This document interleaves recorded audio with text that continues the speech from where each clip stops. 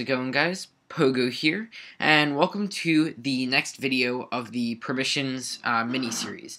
In this video, we are going to add groups. Now, in case you don't already see, I do have a group class, and the reason why I'm doing this is I went back today to, because I wanted to make the video today, and I wanted to figure out how exactly I would go about making groups, and I figured it wouldn't be too hard, so I went in and I tried doing it so that I would have an idea of how to do it when I made the video, and it turned out to be a lot harder than I initially thought. So I'm going to show you guys how I did it. I already did it, but I'm not going to delete it and try to do it again because I know I'll mess something up. I also haven't yet tested this. I will fix any bugs that happen to occur, but this should work. I looked over the code and it looks fine. If you see anything that doesn't look right, then feel free to let me know. So the first thing that you want to check out is the group class. I made a new class for group, and this is basically a wrapper class that represents a group. The group has a name, and it has a list of permissions. So, in the constructor, and I'll show you where we do this, but in the constructor, we, set the name accordingly. There's a little getGroup section method, which I'll show you in Settings Manager, and if there's no, so it'll be like groups, and then it'll be the name of the group, and if there's no list of permissions there, then it will set the list of permissions to an empty array list. And then finally it says, makes a new array list, and the argument that it passes to the constructor is the string list under permissions, and when you pass a list to an array list in the constructor, it will automatically add all of these values to that array list. We have the getName method, which returns the name of the group. The hasPerm or permission method that takes the permission and tells whether or not the group has it. And then we have, the getPerms that just returns the list. But the two most important ones are add and remove. So they add and remove from the array list. Then it sets the permissions list for this group to the new permissions list that has the new permission added or removed. It saves it, and then finally it calls inject player on the online players. And we're going to go to Settings Manager and take a look at what I changed, because I changed quite a lot. First off, I think this used to be a player and permission attachment. I changed it to string and permission attachment. I also have an array list of groups, which contains all of the groups. Now, one very important thing to note is I have changed the structure of how the configuration file is stored. So now it will be under user, it will have the user, it will have their individual permissions, and then it'll have a list of all of their groups. Then there's the group list. Under there is each group name and the permissions. I was originally going to have it where the group would store the permissions and the players in it, but I just found that it was already incredibly hard, and it would just make it easier to store the group names with the player. So that's how I decided to do it. And because of that, I changed a few minor things, which I will show you. So in setup, after everything's set up, it will basically iterate over all of the groups. It gets the configuration section groups, which will contain, sample or, admin, mod, donator, whatever.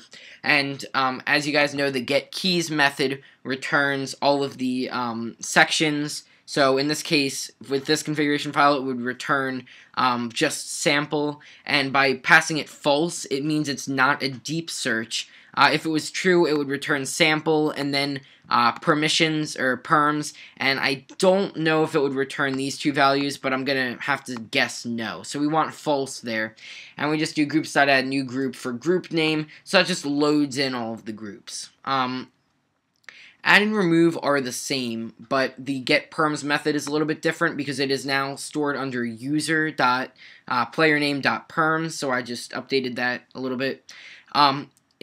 Uninject player is the same. Get group section just returns groups.name as the configuration section. Not too much interesting there. save is now public. It used to be private. That's just so I can access it in the group class. So if you get an error pertaining to that, just make save public. And the one I've been saving for last is inject player. Now this takes var args of player, which means that you can pass it like a player array, an array list, or some kind of list of players, or you can just pass it like P1, P2, P3, as if you're passing it 3 different player arguments, and it will handle any of these as if it were an array. So it'll go through all of them. It'll say if there's not already an attachment for that player, then it will put the attachment in. It will go over all of the permissions for that user, and it will set the permissions to true. Then what it does is it will go over all of the groups. So get configuration section groups, and I just realized that's wrong because it's actually a string list. String list, and it's not get keys. So it should be so it'll just go over groups. It'll go through the string list, and for every one, it will iterate over all of the current groups. If the group name is equal to if the current group here is equal to the group in the player list, then it means that that player belongs to the group. It will then iterate over all of the permissions in that particular group and add it to the player. So in group, whenever a permission is added and removed, all players are re-injected. So if they were already injected, it won't add a new attachment, but it will, it'll update for all of the permissions of that group. And then uninject just needs to stay the same because you're just removing the attachment. So that should be about it. Oh, and one thing that I just realized is I think that's supposed to be pl.getName because it's a string permission attachment. Yes. So that's about it.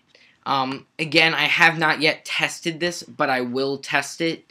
And I don't think that there's anything else left in this series.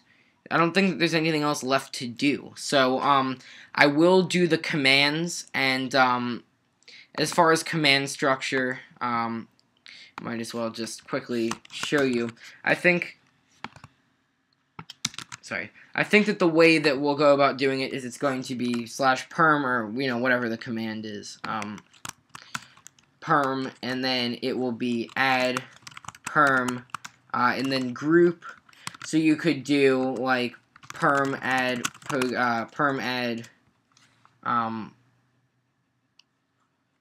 or add user or add group, and then, or no, it'll just be add user or group. That's just a way of writing user or group. So I can do perm add user pogostick29 and then the permission, or perm add group sample, so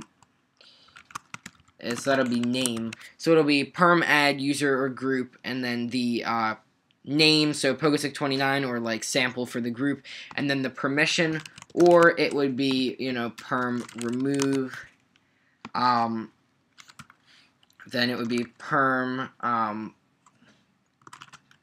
group name would list group perms, perm group name add user, self-explanatory, and then there's also remove, and oh yeah, I might as well do perm user name will list user perms. So there's adding and removing for user or group.